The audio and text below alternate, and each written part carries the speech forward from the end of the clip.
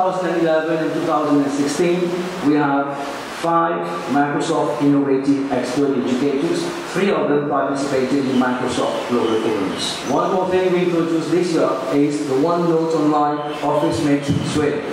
Now, what Office 365 solution gives us the opportunity to do? Communication, collaboration, sharing, and so on. We use the Outlook mail server, the calendaring, the contact list, the Yammer. The Yammer is the corporate Facebook version. The storage, OneDrive, the sites, public sites and team sites, videos, delegate tasks, Calco business, online MS tools, and also we have Blues at School, the Word Online, Excel Online, OneNote Online, Office Mix, and Swing. All these 5 solutions are being used right now by educators at SSS. For example, we've used OneNote for departmental administration. For example, for me, when I conduct my staff meeting, the notes of meeting need to be circulated to all staff concerned. Instead of using paper, what I do is I put it online, share it with everyone got an access to it, so we save paper. For departmental administration, for each department, this is example of the economics department, where you can see the list of educators on the left-hand side and what can be done on this, filling out scheme of work, the report of work, the plan of work, the list of books, the departmental development plan, anything that concerns the department in the running of the school is going to be put there. We have the departmental development plan. Normally, the educators, what they do is each department will have to prepare a departmental development plan. Again, without using paper, everything is done online. I just with a simple click, I get everything on my surface or on my desktop PC, which I can use for the future. Generated is the performance audit for each department, for each class, for each level. The graphical representation is there. And what happens sometimes, graphical representation gives a better idea of reading into figures. And this has helped to devise strategies to improve the quality of education. And that is where we have been able to use that leverage. I can share a lot of documents. For example, if I'm reading a document on school management I want to share with my colleagues, I just put it on OneDrive, share with everyone, no need to get the copy to give to educators. They can have the copy. Now this OneDrive or this solution, this old solution of Office 365 is available not only to teaching staff, but to non-teaching staff as well. There is also the filling out the quality assurance inspection division documents. What was done earlier was like we had to print papers, give to each educator, then head of department need to compile, then give it to me and I have to fill in. It takes a long procedure. Now what happens? Each and every educator filling from home or at either staff room or wherever they are free. Then the head of department get access directly. Then when everything is over, I set the deadline, I get my documents on time. We've already completed the training of all educators to use Office Mix because we want educators to develop their own online pedagogical content and they create their own video to be put online on the website of the school. Those videos would not be like videos of 40 minutes or 1 hour like Bollywood movie of 3 hours. No, it's going to be like 2 minutes, 3 minutes, just the basics for each topic. And they have been also been given training to use how to use Sway. Now what is Sway? Sway is replacing the PowerPoint presentation but online. And that is they can use that presentation anywhere they go. They can be using that Sway from other schools as well. We have also started the Hour of Code. The Hour of Code is something very, very important for students to give them an opportunity to develop their skills in the coding system. And SSS is the only school in Mauritius, if I'm not mistaken, under the correction of Microsoft, where students are training students at school for Hour of Code, and they will be training shortly even educators at school. SSS, in fact, is the only secondary school to implement this program as an extracurricular activity for its students. Our foremost objective is that by the end of this month, 200 students will have already completed a course, hence understanding what is coding. Most importantly, we stressed on the fact that no classes should be neglected at the expense of a program. This is why these training sessions take place during the activity period. The hour of code helped us to develop not only IT skills, but also leadership skills through peer coaching. Most of us, when we think of teaching, we think of the job that is being done in the classroom. But then very often there's so much more that we do. Everything is so easy. Everything is so user-friendly. Administrative work it becomes a pleasure because I have nothing, I have no paper, I have nothing to do. Everything is just a click away, and there's this intercommunication with all of us.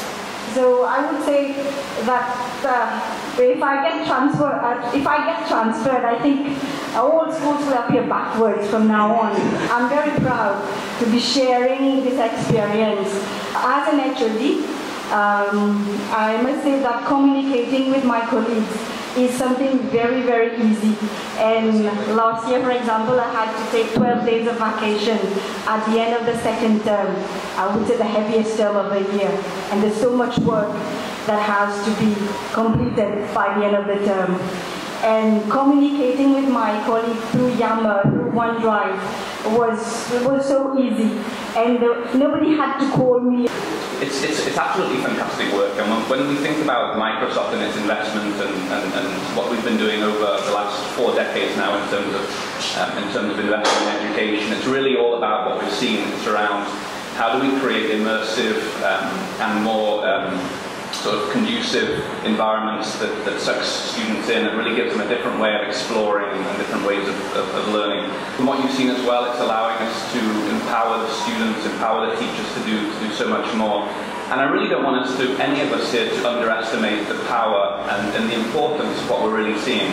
Technology is bridging the divide in terms of anything that's possible. It doesn't matter what school you are in the world, anywhere in the world, technology is bridging that divide. And you guys are using the same tools that they are using. You don't need to spend thousands and thousands of dollars or pounds, whatever it might be.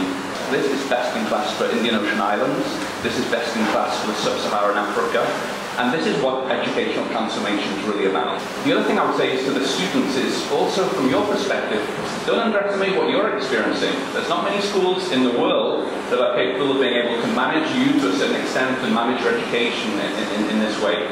So it's probably only when you'll leave that you'll realize to what extent and what luck you've had when you speak to some of your colleagues and peers. My other message to students would be is don't underestimate your potential.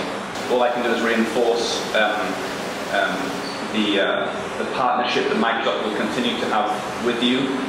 What pleases me most is that the IT culture that I've noted, that I've felt, gives me a lot of hope that we'll very soon manage to get more schools involved in such endeavors. And in this technological era, our young people, we often call them, are digital natives. We, of another generation, we find it hard to follow or to get into, to get really sort of embedded in this new technological era, but not our young people.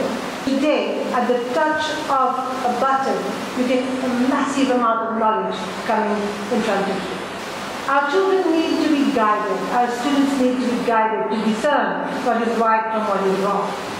Now, the role of the teacher, instead of being the one coming, the dispenser of knowledge, will now have to be the one of the facilitator, the one who accompanies the child, the one who helps him to figure out of this massive amount of knowledge coming to him what is right and what is wrong.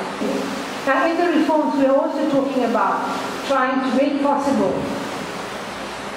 assessment, evaluation that could be done online, facilitating the way that it is done, but also decreasing the use of paper, helping to improve on our environmental, let's say, pleasures by making less use of paper. The fact that we are dealing with educators, and educators are the drivers of change. Education has always been seen as the most let's say, effective driver of change. The most effective tool to bring about transformation.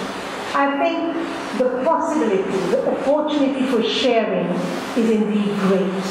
Here, we're talking about sharing about the school program, the lesson plans within the department. department, but I would like to think to go further.